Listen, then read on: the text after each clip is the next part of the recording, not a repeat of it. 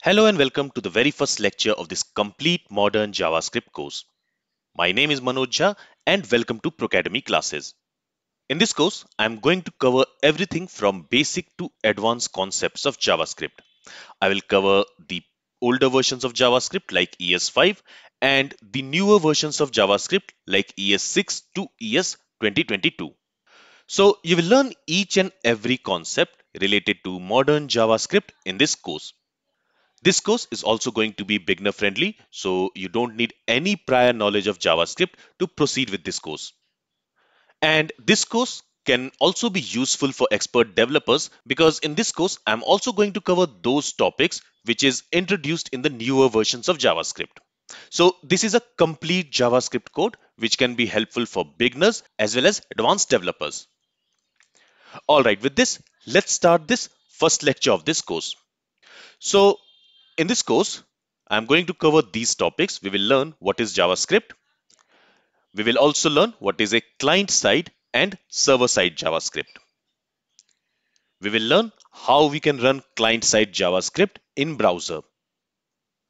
Then we will also learn why you should learn JavaScript. Next, we will learn where we can use JavaScript programming language. We will also learn what and all we can do with client-side JavaScript. And we will also talk about the limitations of client-side JavaScript. Now, JavaScript is one of the most popular and widely used programming languages in the world today. It is also one of the three core technologies of web design and development. So, before we jump into writing JavaScript code, let's have a brief introduction of this awesome programming language called JavaScript. JavaScript is a programming language which was created for web pages. It was created to make web pages alive, that is, more dynamic and interactive. A web page without JavaScript is simply a static web page. Its content cannot be changed dynamically. Also, without JavaScript, you will not be able to handle events on your web page. For example, when a button is clicked on the web page, you might want to do something like displaying an alert message to the user. Or you might want to read the form data inputted in the text box by the user. But without JavaScript, all these things are not possible. So in simple terms, we can say that JavaScript is a programming language for web. It was created to make web pages more dynamic and interactive. With JavaScript, you can access web page elements like the button element or the input element, and you can manipulate them. So that is also possible with JavaScript. And JavaScript programs can be used to handle events like click of a button. So let's say when a button is clicked on the web page, you might want to do something. You might want to show an alert message to the user, or you might want to submit a form when a button in the form is clicked. So those things can be handled using JavaScript code. JavaScript was initially created to run and execute inside the browser. And this is the reason why it was also called as a client-side programming language. But modern JavaScript can be executed outside of the browser environment. It can be used as a server-side programming language. A programming language can be classified into two types: client-side language as well as server-side language. Now, the programming language which can be executed on a server is called a server-side programming language. A server-side programming language is used to process receive data on the server and send back the result to the client, that is to the browser. A server-side language involves a server for its processing. The examples of a server-side programming language will be C#, Java, Python, PHP, etc. A client-side programming language, on the other hand, requires browsers to run the program on the client machine, but it does not interact with the server while processing the client-side code. So, client-side programming language does not involve any server. It gets executed in the client's browser.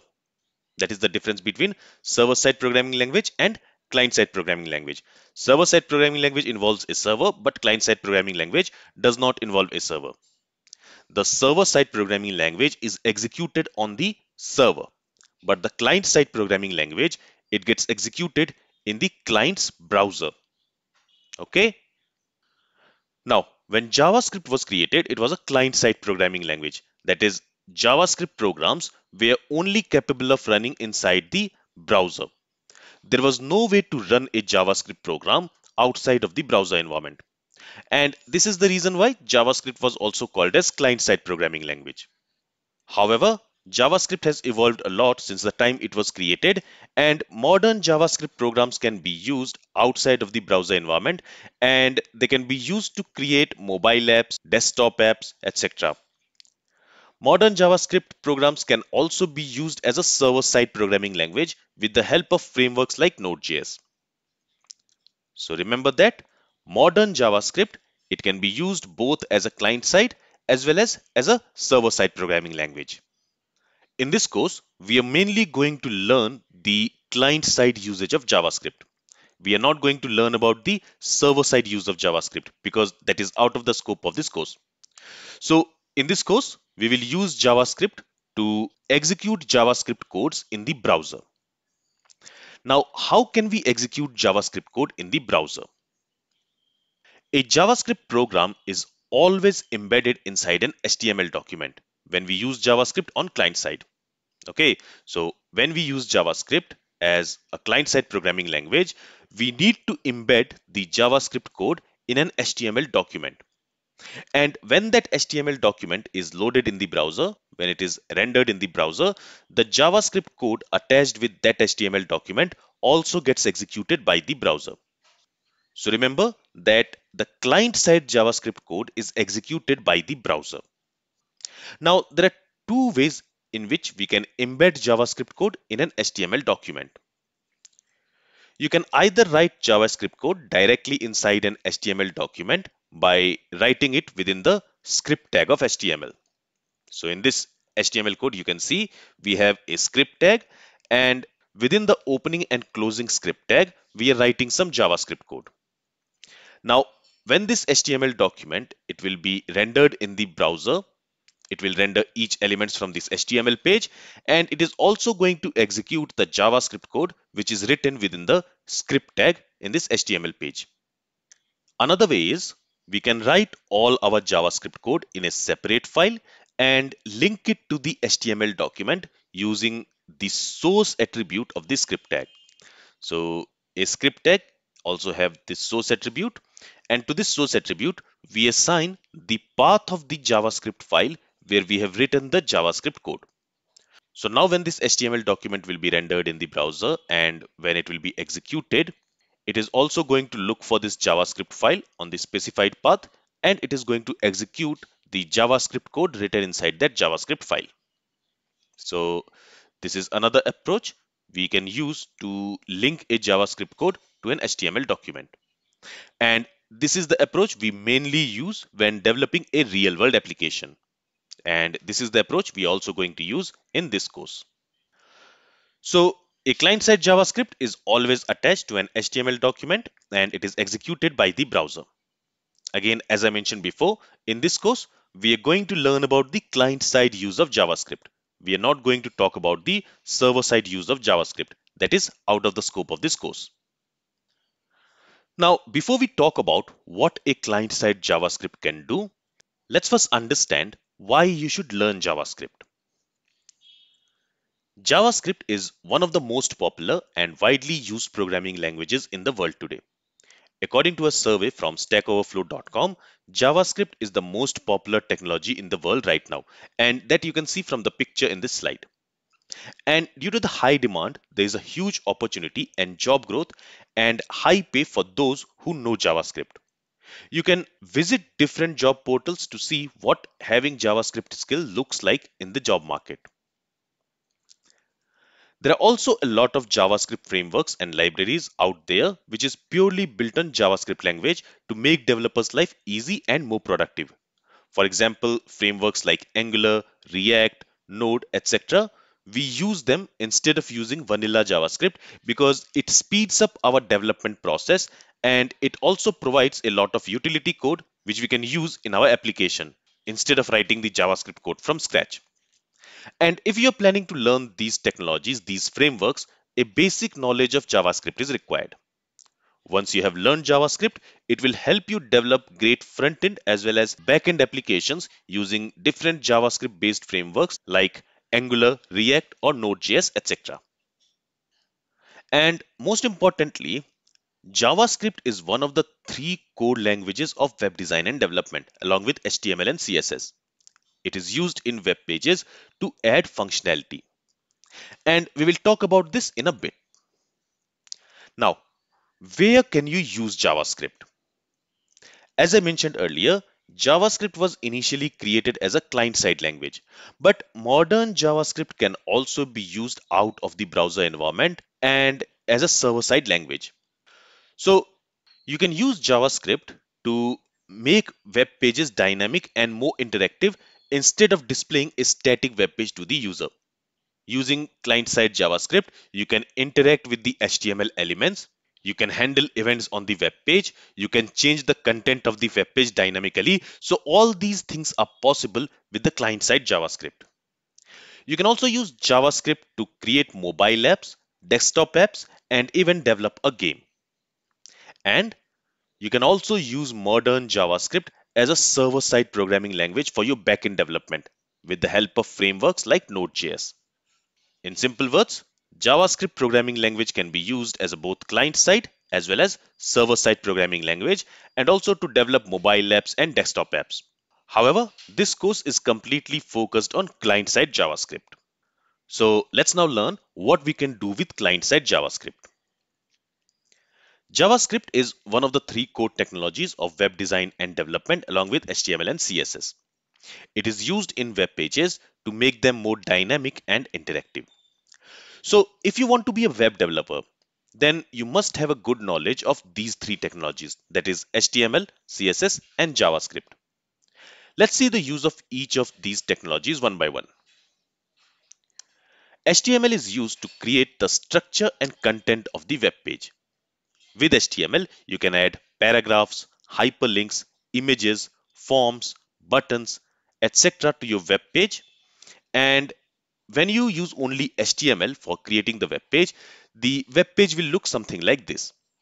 It has all the elements, like it has header, it has text boxes, it has text, it has button, but the web page itself is not styled. So HTML is used to add HTML elements to the web page. But for styling, we use CSS. CSS is used for formatting and styling of a web page. With CSS, you can select a font family for your website, you can choose a background color for the HTML elements or for your web page, you can set position of HTML element, you can choose a text color, etc. Basically, the job of CSS is to make the web page look nice. So the same HTML page which we saw in the last slide is now designed with CSS. So CSS is used for styling your web page. And then JavaScript is used to make web pages dynamic and interactive.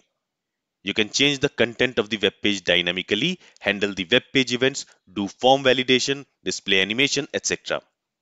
In short, JavaScript makes your web pages alive. You can use JavaScript to validate user input in a form before submitting it to the server. You can show dynamic pop-ups on your web page to display some message or get some input from the user. You can add animation to your web page with JavaScript programming language. You can use asynchronous JavaScript code to perform long-running tasks like loading data from the backend server without blocking the user interface. And this will give an amazing experience to your website users. JavaScript can also be used to modify a web page content dynamically on runtime to modify look and feel of your website based on some event or some device. You can write JavaScript code to do things based on some events like mouse click, pointer movement, button click, key press, etc. JavaScript can do a lot more than what I have listed here in the slide. And you will learn most of these things in this course. You will learn how to validate the user input, how to collect the form data from the HTML form, how to add animation, how to change the content of the web page dynamically. All those things you're going to learn in this course.